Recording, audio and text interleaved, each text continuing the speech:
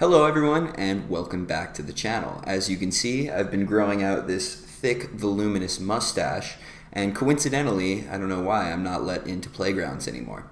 But anyways, today we're going to be talking about stream processing, and no, I'm not talking about R. Kelly, get your mind out of the gutter. I will be talking about the architecture of message brokers. So I have to go in about 10 minutes, so let's get into it and get started. Alright, so let's start this video with a quick review of all the stream processing stuff that we did in our last video, since it's been about a week due to my 10K special. So basically, to put things very simply, all stream processing really is we have two sets of nodes in our system. We've got producers and we've got consumers, and they communicate with one another via events. Now we could send those events directly, and some ways of stream processing do this. You could send them directly over TCP, for example, or UDP, or something like RabbitMQ, which works on top of those. But the majority of the time, what we want to be using is something called a broker, because it handles the load of dealing with all of those connections for us, and we can scale it, kind of independently of our producer and consumer nodes, which is great. So there are two main types of brokers that we're going to talk about today. They've got two fundamentally different types of architectures, and those are in-memory message brokers, right over here, and also log-based message brokers. So as you can see, I've listed a few different examples of implementations of these. So if you hear someone talk about Kafka, for example, that is a log-based message broker.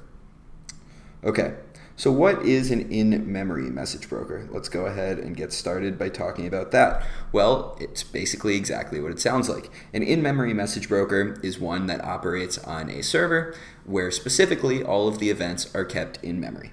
So the way that this works is, as you can see, we've got something like this right here, which is a linked list, or we could implement it with an array in memory or something like that. But the general gist is we want to, be representing a queue. And so we've got this queue of messages right here, and every single message, that's what all of these circles are, gets sent to a consumer.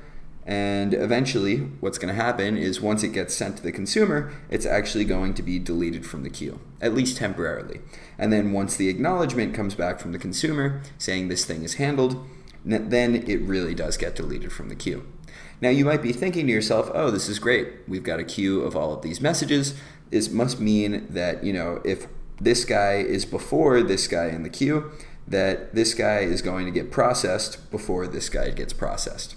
And that's not necessarily true. Why is that the case? Well, keep in mind that when this guy gets sent to a consumer, for example, consumer 1, this guy can instantly be sent to consumer 2 as long as consumer 2 is ready for it.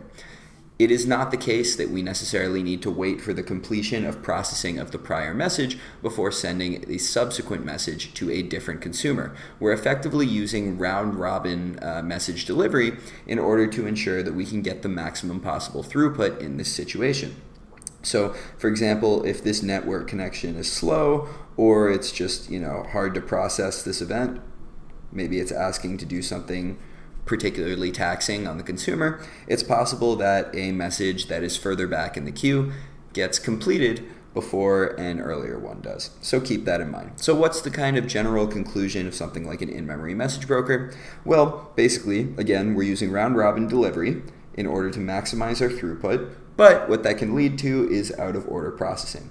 The only way to ensure getting in-order processing is by doing something called fan-out, where instead of having basically multiple consumers for a given queue, what we would actually do is make a second queue over here, and this could be a second partition, for example, and then we would have consumer 1 exclusively reading from this top queue, consumer 2 exclusively reading from the bottom queue. But that kind of defeats the point because we want to maximize our throughput.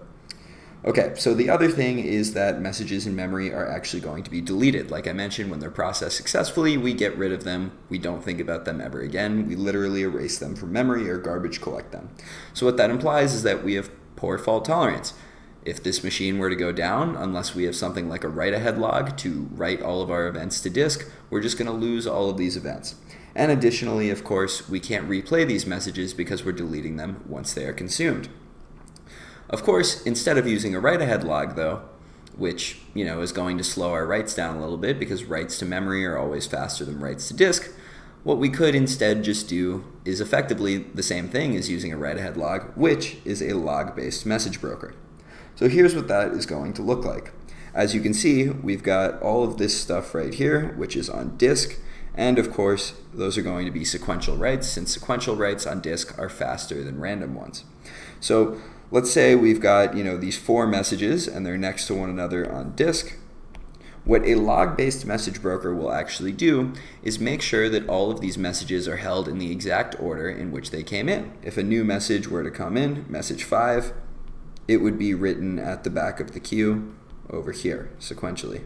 Blah, blah, blah. Sorry, that write is not really popping through.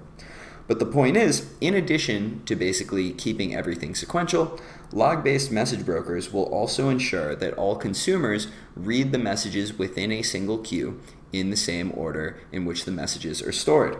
So as you can see, what the log-based message broker will do is actually store the location of the last message that each consumer has read.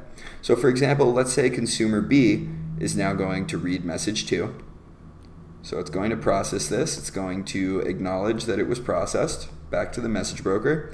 Then what the message broker will do is now say, okay, if we're going to send consumer B another message, the next one it's going to receive is message 3.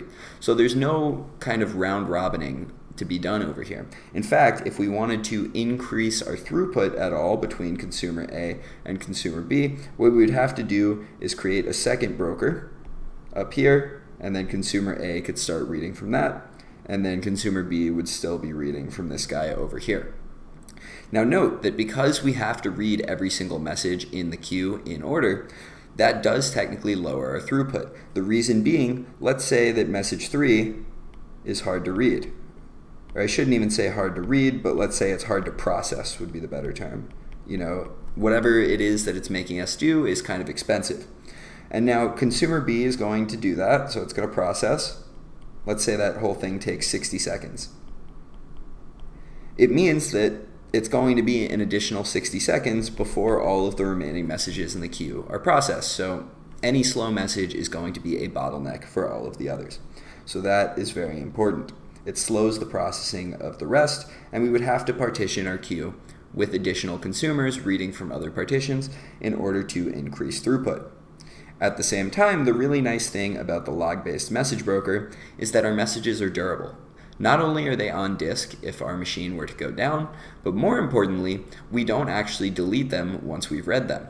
And what that means is that if for whatever reason we want to add an additional consumer in the future to reread those messages, or perhaps we're just convinced that we missed a message in one place or another, we can actually just reread them all and perform all of our computations or processing again.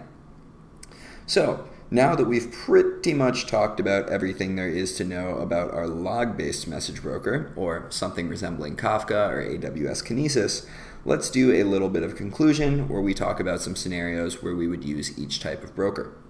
So keep in mind that InMemory is basically really, really good if we want maximum throughput. It's really quick to read and to write from memory, but even in addition to that, we don't have single messages in that queue being a bottleneck. We're delivering them in round robin, and as a result of this, we can ensure that basically every single message is going to be processed as soon as there's a consumer that's available to process it. That is really, really great. At the same time, though, it means that those messages are going to be processed out of order, and they're also not durable for later availability. This is actually really useful for us in some circumstances.